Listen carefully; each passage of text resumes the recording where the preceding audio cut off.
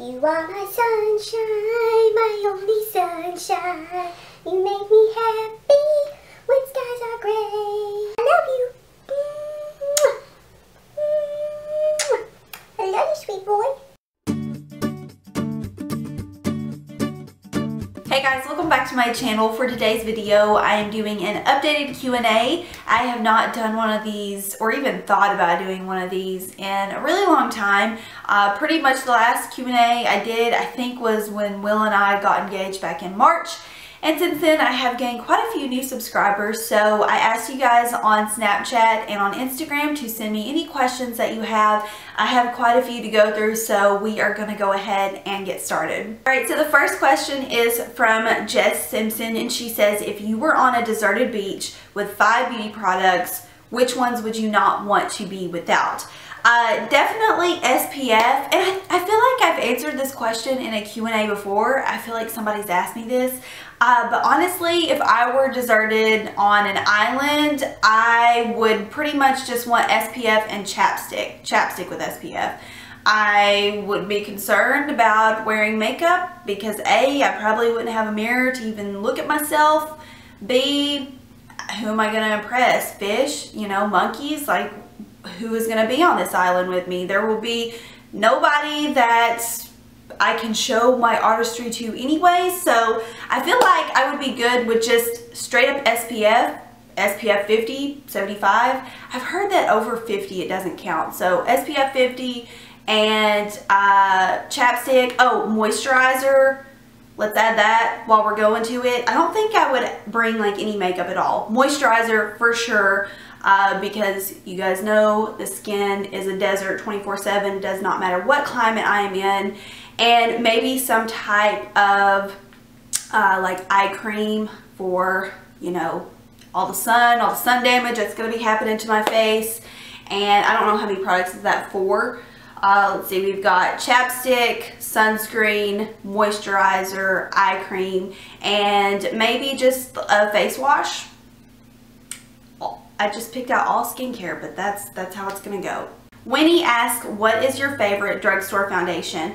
The best drugstore foundation I've tried in the past couple years, I feel like, is definitely the Rimmel Lasting Finish, which I just talked about in a recent video. I've had it for a few months now, and it's very comparable to my Lancome Tint Idole foundation, which is a medium to full coverage foundation. And the Rimmel foundation is only $4.50 at my local Walmart. And it's just one of the best that I've tried as far as coverage goes and longevity, and as far as just the overall look. It's not cakey, it doesn't enhance pores. It's a really nice foundation for the price, so I would definitely have to go with that one. Naomi asks, do you and Will want to have children in the future? Yes, but very far in the future. I do not care to be an old mom. I mean, seriously, I cannot imagine having kids under the age of 30. Like 30 is good for me. So very far in the future, and not a lot of children. I was an only child, so it's really hard for me to like fathom what brothers and sisters go through. Will only has one older brother. They're a year apart. So neither of us grew up with a ton of siblings. I mean, I had no siblings. My dogs were my siblings. So yeah, it's definitely going to be way further in the future, and I don't think they asked how many, but I think 2 is like max. I don't see how people do it over 2. I don't see how people do it with 1. Someone asked, I remember how much you like the original Bare Minerals oil cleanser. Do you have any new ones you tried recently that you would recommend? I have been using the updated version of the Bare Minerals oil cleanser. So I used to use the Mineral Elixir oil, which I really love, and I still actually have. I have a travel bottle of it. And I have replaced it with Oil Obsessed, which is the new oil cleanser that Bare Minerals released with the new skincare line. So that's what I would suggest. I love it. I think it's just as good. The only difference in my opinion is it's a little bit thinner in consistency and it smells a little different. This has got to be my favorite question I think that I have seen so far, and it is from Riley Deanna, who is a great subscriber of mine. We snap back and forth all the time, and I always see your comments, so hi Riley. She says, which Harry Potter house are you? I'm Ravenclaw over here. So she says she's Ravenclaw. I, for the longest time, thought I was Ravenclaw. I just wanted to be in Ravenclaw because I like the blue and the black, and I also just thought Ravenclaw had the coolest name. But if we're going based off of characteristics of the houses, I'm definitely not Ravenclaw. I'm definitely Gryffindor if we go based off of the characteristics. But I feel like, you know, Gryffindor, everyone wants to be in Gryffindor because Harry, you know, Hermione, Ron, they were in Gryffindor. And if you ask Will, I'm a Hufflepuff. Will just always says I'm Hufflepuff. We actually had a Harry Potter party last year with a few of his friends, and they did sorting hat cupcakes where the cupcakes had a colored M&M in the middle, and whatever color you got distinguished your house. And I ended up getting Hufflepuff, of course, and so Will just says that I am just deemed to be a Hufflepuff, but until I am legit sorted into Hufflepuff by the sorting house, I'm going to have to go with Gryffindor. If you're not a Harry Potter fan and that made no sense to you, I'm sorry. Ashley Pierce asked, what is your favorite TV show? Hands down, The Office. I think The Office is one of the best TV series that was ever created. I love the humor that comes with The Office. I love all of the characters on The Office. And I just feel like there's so many relatable scenarios in that show, and I just die. I die laughing at Dwight is my favorite character, and that's who I laugh at the most. But it's really uncommon for me to just laugh almost until I cry with a show. Like, for example, Friends or Seinfeld, you know, those are really great shows, but I feel like these scripts are scripted, and I mean, you can tell that the things that they're saying are very cliche and almost just like things that you wouldn't actually sometimes say in real life. But when I watch The Office, I'm like, that is something I would say, or that is something I would do. I don't know. I love it. Jim and Pam, best on-screen romance in a TV series, in my opinion. I wish Jim and Pam were married in real life. It's just like, I am obsessed with The Office. We rewatch it all the time. It is just the greatest in my opinion. Summer asked, do you prefer dogs or cats? Dogs. Hello, I'm a 100% dog person. I have only met a select few cats that I actually like and that liked me. I'm also severely allergic to cats. I mean, if I'm around a cat, or if you let a cat live in your house and I come into your house, the cat doesn't even have to be around. I immediately start sneezing. My eyes will puff up and get red. I am so allergic to cats. I don't have really anything against cats. I don't love cats. If I saw a little cat, you know, on the side of the street starving, I would give it food, you know. It's not like I'm against them. I'm just for dogs, definitely. Someone asked what my favorite place in the whole entire world is, which is hard to say because I have not really traveled that much.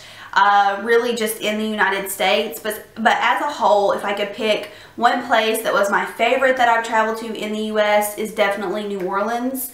I went there last year for the first time, and not only is the food amazing like everyone says, I just love the entire vibe of New Orleans. I love how they have preserved the culture there, and everything is so historic and just so old.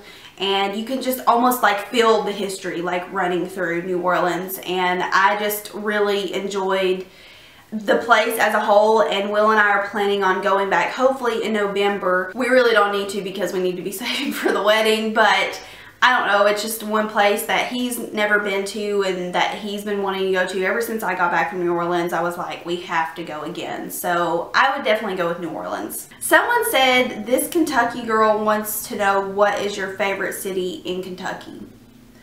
I feel like maybe she thinks that I'm from Kentucky. I don't know, maybe I could be misunderstanding, but the only time I've ever really been to Kentucky is like traveling through. I've never went to Kentucky just to visit.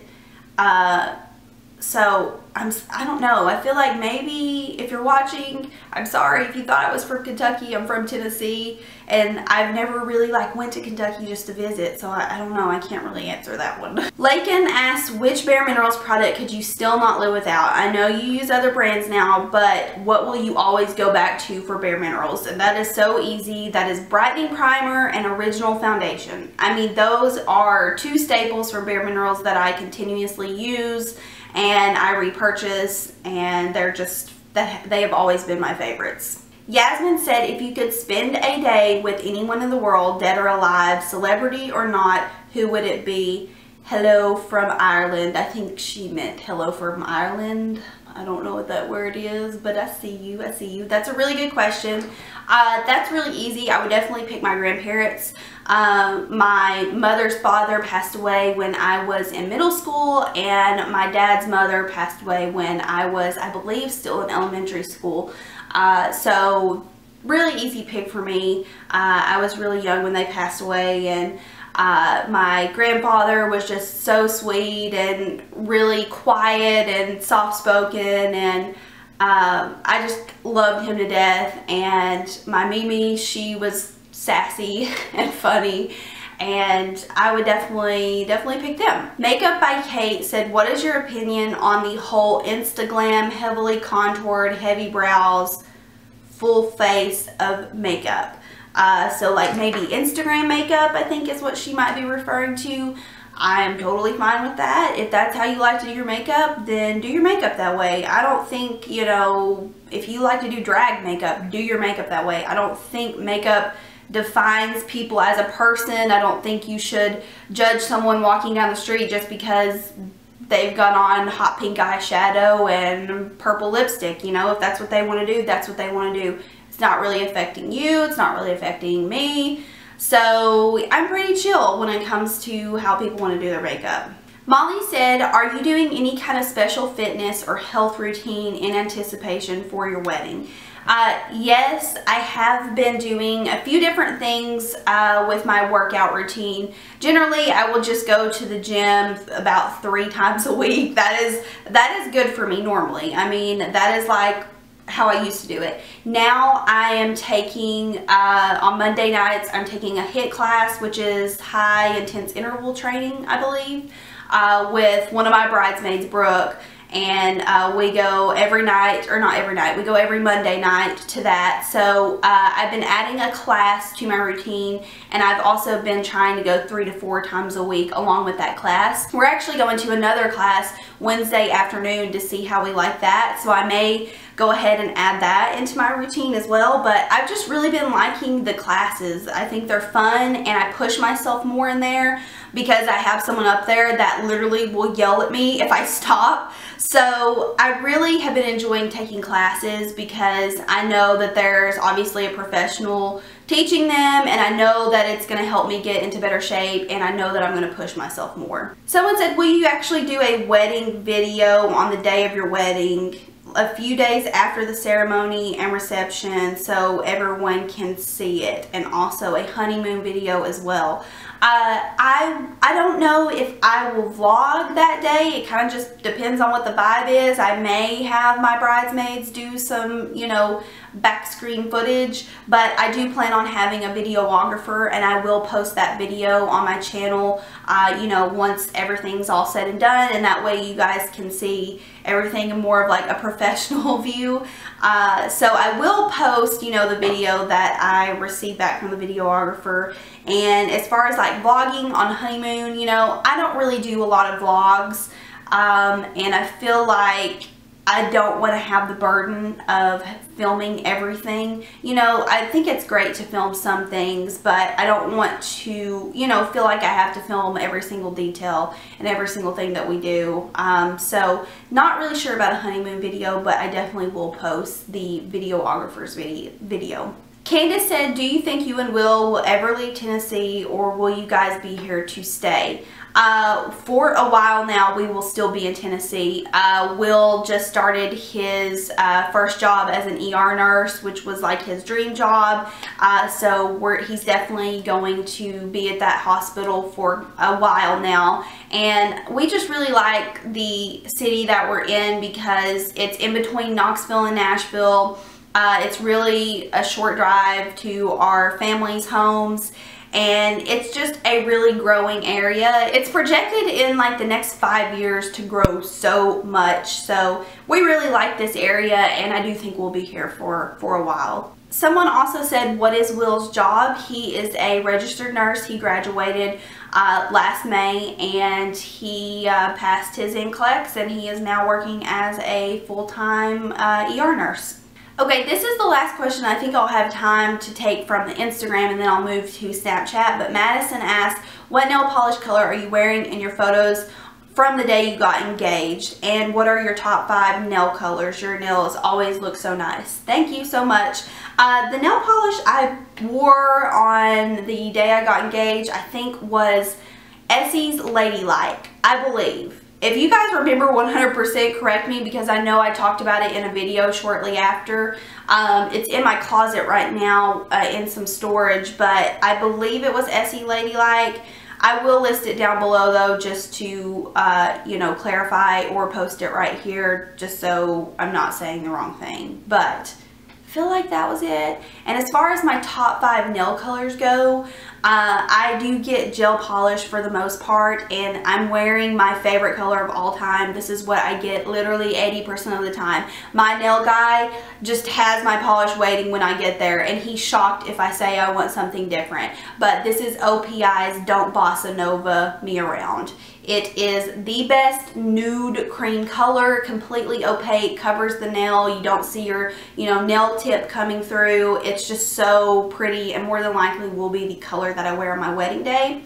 I'm trying to think of some other colors that I get when I don't get Don't Bossa Nova Me Around, but seriously, that's all I can think of right now because this is what I get, like I said, pretty much every single time. Okay, so now I'm going to head to Snapchat and go through all the snaps you guys sent me. I was dying to open these yesterday, but I was like, I've got to wait and save them for the video. So this first one looks like it's from Gina. I don't know if it's going to be a video or a picture. Let's see.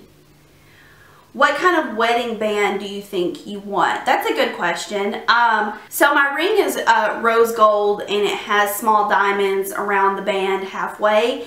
And I think probably what I want is just a like 100% rose gold band with diamonds around it all the way. I think, I'm not 100% sure. I haven't totally figured out what I wanted yet, but maybe something like that. What's your all-time favorite eyeshadow palette? And this is from Rye. I would definitely have to say Stila in the Lights. That is like one of my all-time go-tos, and I'm sad it's discontinued, but I love that palette. So this is another question from Riley.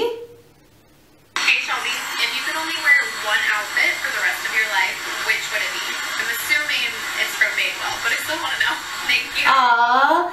Okay, so that was from Riley, and like I said, I love reading your snaps. So she said, what is your favorite, if you could only wear one outfit for your entire life, what would it be? And she said, I'm assuming it's from Madewell. Well, yeah, I love Madewell denim, and if I could just pick an outfit in general, it would be boyfriend jeans and a tee. I mean, that is literally me almost every single day. Today I'm wearing boyfriend jeans with kind of more of a dressy top. This is from Gap, by the way. I will have it linked down below. But definitely just boyfriend jeans, a tee, probably some like slip-ons, and that's it for me. That's what I would go with, regardless of if it's from Madewell or not. As long as it fits well, hey, I'm okay with it. Really doesn't matter what the brand is. If it looks good and it feels good, I'll go with it. This question is from Tara, and she says, will you and Will be having more fur babies? Probably so when Ollie gets a little bit older. We really just love time with Ollie. We just, I mean, he is just our baby, and it's not the fact that, you know, if we get another dog it will ruin that. It's just that it's going to be a lot more work, and you know, I feel like you're going to have to give more attention to, you know, each dog, and Ollie is just so used to getting attention from us that I don't want to hurt his feelings. He's such a sweet puppy, and I don't know, I just tell Will all the time, I'm like, do you think we could ever love a dog more than we do Ollie? It's just like, it's hard to think, but I think that eventually we will, because I want Ollie to have another dog to play with, and because he just loves to play, and obviously we can't play with him 24 hours out of the day. So he will have a little playmate, you know, down the road. Definitely not too soon though. This question is from Sarah. Do you have a certain workout routine or routine to get in shape for your wedding? So this is what I kind of answered previously. Right now I'm taking 1 to 2 fitness classes a week. And I try to work out 3 to 4 times throughout the week. I try to give myself 1 to 2 days break. And sometimes it's more than that, sometimes it's less than that. It just kind of depends on how I'm feeling throughout the week. And I know that sounds super lazy, but I'm not the type of person that is literally going to stress about not being able to make it to the gym and then just beat myself up. Most of the time I can keep to my schedule, but if not, it's not a big deal. So I would say my routine is just pretty laid back. I just do those couple classes a week and then just go and try to do target areas for the other 3 to 4 days. I think this question is from Janae. I think that might be the name. Happy 4th of July from Johnny and Lily. Aww, she said happy 4th of July from Johnny and Lily, I believe so. Aw, that was so cute. Okay, Shelby, my question for you is, if you didn't have a YouTube channel, how much of your collection would you still have today, and which items would you have? Okay, so this was a question from Stephanie. She said, if I did not have my YouTube channel, how much of my collection would I still have? I would say at least 80% of it. And I feel like that may be a question in reference to me purchasing makeup for just the purpose of reviewing, or me also receiving PR as a beauty blogger. So in reference to PR, I actually only started receiving PR a couple years ago. I've been on YouTube for 4 years, and it may have been less than that when I started receiving, you know, like major brand PR. I'm talking like, you know, Makeup Forever and Hourglass and brands like that. I just started receiving within like past 1.5 years, 2 years. So it's not like everything that is in my collection is PR. I would say at least 80 to 85% of what is in my collection now, I have purchased myself. And in reference to me just buying products for the purpose of doing YouTube, I don't ever really go out and just say like, hey, I'm gonna buy that foundation and review it. That's not the style of my channel. You guys, you know, rarely see foundation reviews on my channel. If I do a foundation review, it's because I've tried it and I love it and I want to share it with you guys.